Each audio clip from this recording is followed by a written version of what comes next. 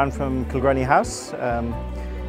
We are a member of the Carlow Garden Trail, and we've just had the most amazing talk by James Wong at this year's festival. We've been very privileged to be members of the Carlow Garden Trail for the last 15 years. And over the years we've had some amazing speakers, I have to say.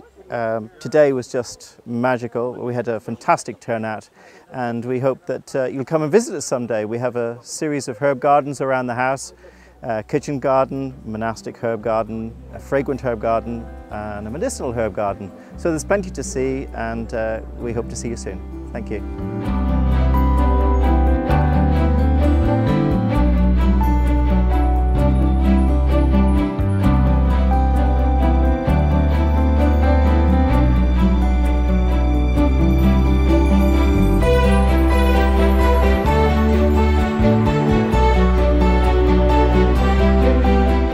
My name is James Wong and I'm a botanist based in the UK.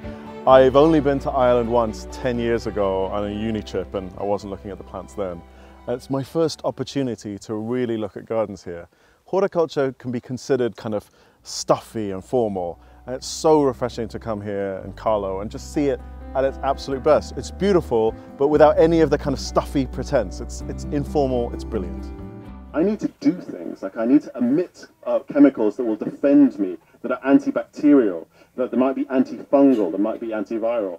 I might have to do things like make my fruit sweeter to hope that an animal, or better coloured, to hope an animal will come and eat them and then pass their seed on.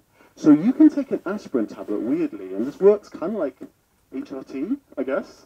You take an aspirin tablet, you drop it into a litre of water, about half an aspirin tablet actually, and you spray it onto your plants.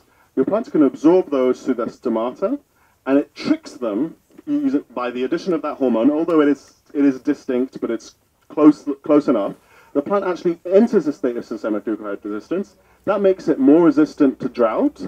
If you're into getting the best flavored tomatoes, it's a simple trick you can do. So tomatoes, they work there. In fact, that's been tested on quite a few different plants, the aspirin thing. It's usually a salicylic acid that's been tested, but it's actually used by lots of growers.